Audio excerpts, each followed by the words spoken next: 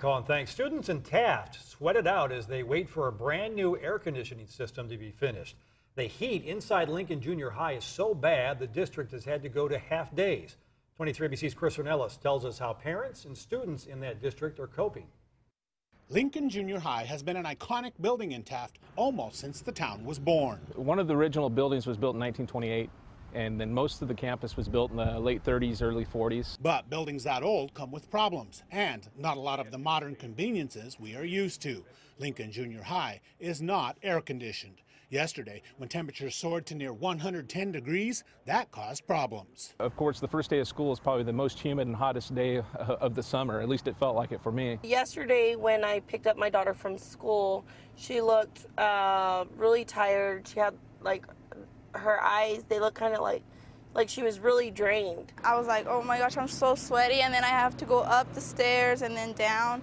So I'm like, oh my gosh, I want this to be over. The school is installing a new AC system thanks to a bond measure approved by voters last year. But the work wasn't finished in time for the start of school. Anytime you have construction, there can be and will be delays. Crews are having to bore holes through 2-foot thick concrete walls in some buildings so they can run the ductwork.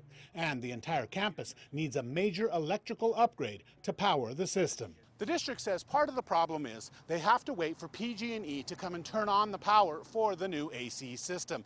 They say originally PG&E was going to put them off until October. Then the district called Supervisor David Couch's office. Now they say PG&E is coming 3 weeks sooner.